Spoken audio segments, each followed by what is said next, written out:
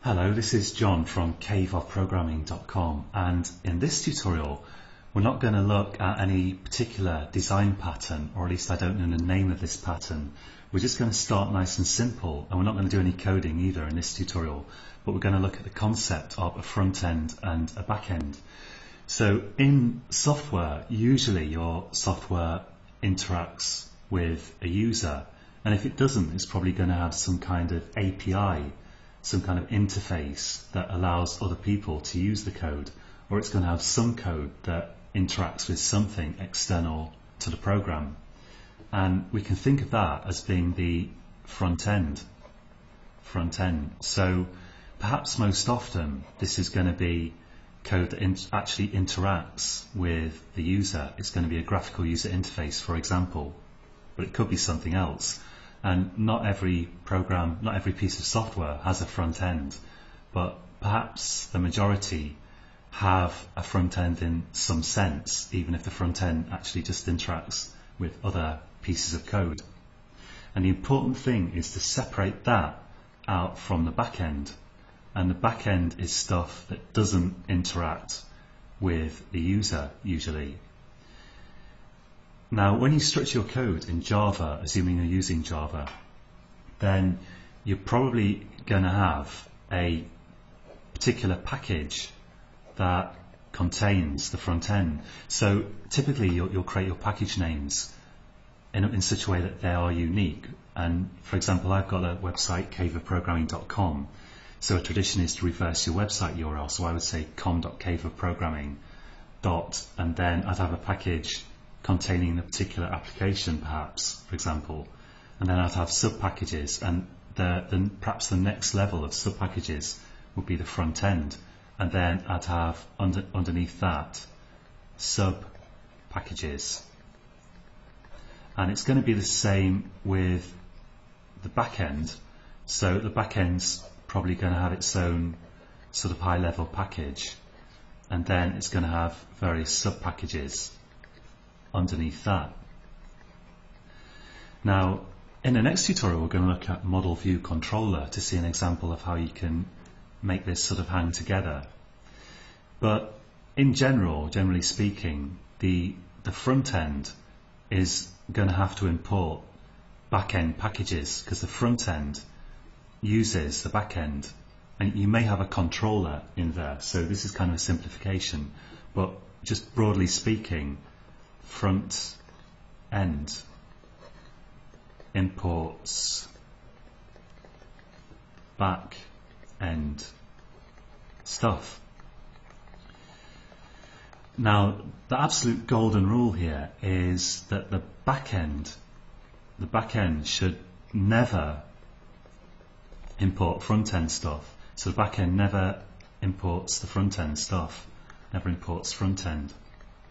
And I actually worked for the statistics company doing a contract, SPSS, for a while, or I was doing a contract for them. Technically I wasn't working for them, but I sat in their offices, put it that way. And I actually at one point, I somehow used, this is trickier than you think, I somehow used a front end package in the back end. God knows how I did it, I'm ashamed to admit it.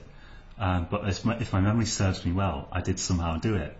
And if you've got a lot of different packages in your front end, and some of them perhaps are not immediately obviously related to the front end, which is conceivable, then you could accidentally end up using them in the back end and then automatically importing them when you do, let's say, Control-Shift-O to organize imports in Eclipse. And they actually had some kind of system set up which scanned the back end stuff and checked that there were no front end import statements in it. And I unfortunately, their build didn't work that day because I'd screwed it up.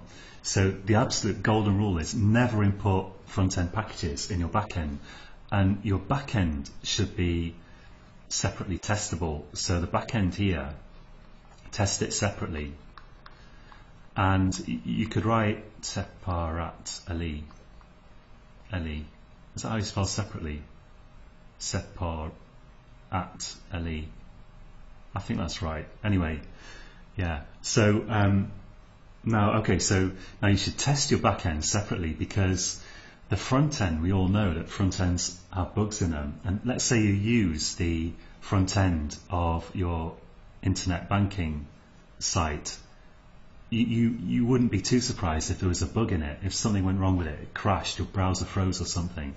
It's not the end of the world, but you expect the back end that front end is actually dealing with and actually using, you expect that to work flawlessly.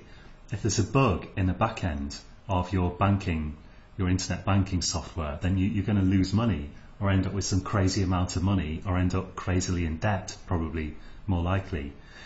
So the back end is often thought of as something that's going to work. It's got to work flawlessly, it's got to be thoroughly tested, and you may often want to write JUnit tests, for example, to test the back end, and it lends itself to testing via JUnit because it's just code, there's no front end there. So test the back end very, very thoroughly. Test it separately to the front end. Usually you'll develop it first before you even start on the front end. And the idea is that you can use potentially even different front ends with the same back end. So the back end is a completely separate thing. It never imports front end packages. It's separately tested and it should work. It should be tested really thoroughly. Now the front end, of course you should test that, and the front end just uses the back end, kind of sits on top of the back end. But everyone knows that the front end may be prone to bugs. It's in the nature of front ends really. So you generally don't worry about that quite as much. Make sure that you get the back end right, and that's the most important thing.